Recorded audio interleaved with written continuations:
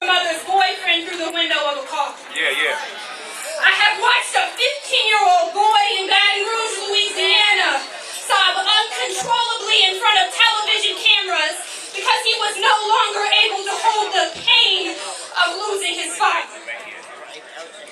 Think about the gravity of the pain that the state has caused our people this week. In these moments, I consistently become numb. I don't feel anything anymore. And I think to myself, what kind of country must I live in to be pushed to the point that I become numb in order to cope? What kind of barbarism must we exist in? We live in a society that turns black youth into our ancestors. Kills black fathers and makes fun of black children for becoming fathers. And we can never forget that that's what this society was founded on. Caring more about cotton and tobacco than our bodies.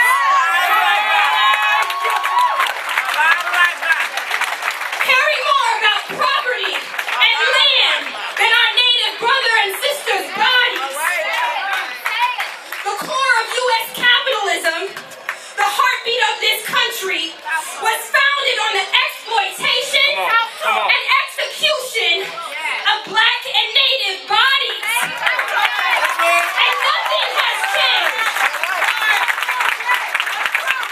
The police are designed to maintain the status quo. Maintain this system that exterminates our bodies.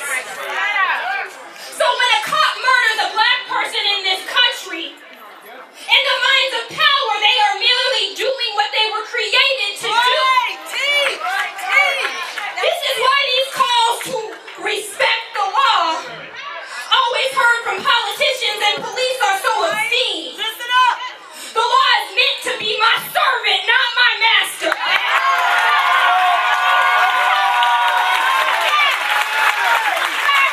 And most definitely not my torturer or my murderer. Come on.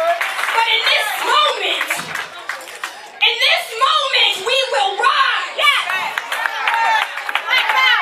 A small needful fact from Ross Gay is that Eric Garner worked for some time for the Parks and Recreation Horticultural Department. Which means, perhaps, that with his very large hands, he put gently into the earth some plants, which most likely some of them continue to grow. You see, they will try to bury us, but they didn't know we were seeds!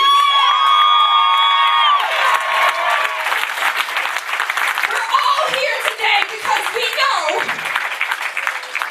that Black Lives Matter. We know that we can no longer continue to exist in a society that murders black people in cold blood.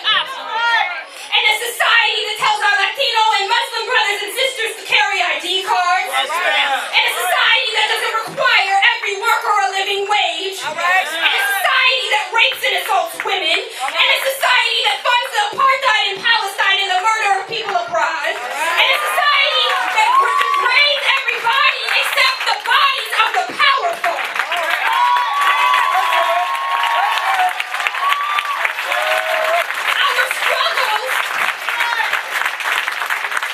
Our struggles are all connected, and we must join together until they recognize that we will not be moved. We will not be silenced. We will not be exploited. We will not be exterminated. So we will disrupt their business as usual. Take to our streets. Shut everything down until we get justice for us all.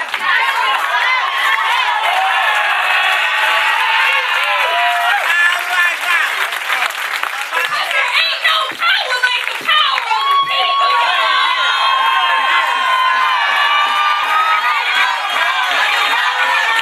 The power of the people don't stop that word. Ain't no power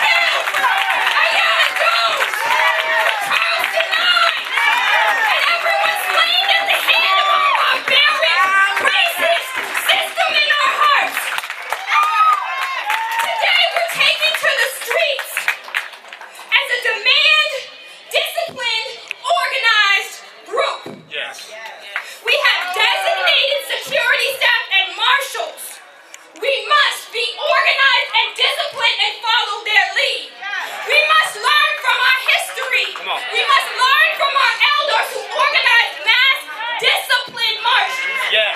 Which means that today we are standing in unity. Which means that today we are not breaking off from the masses. Which means that today we are following the disciplined planning that the organizers have put together so that everyone is safe.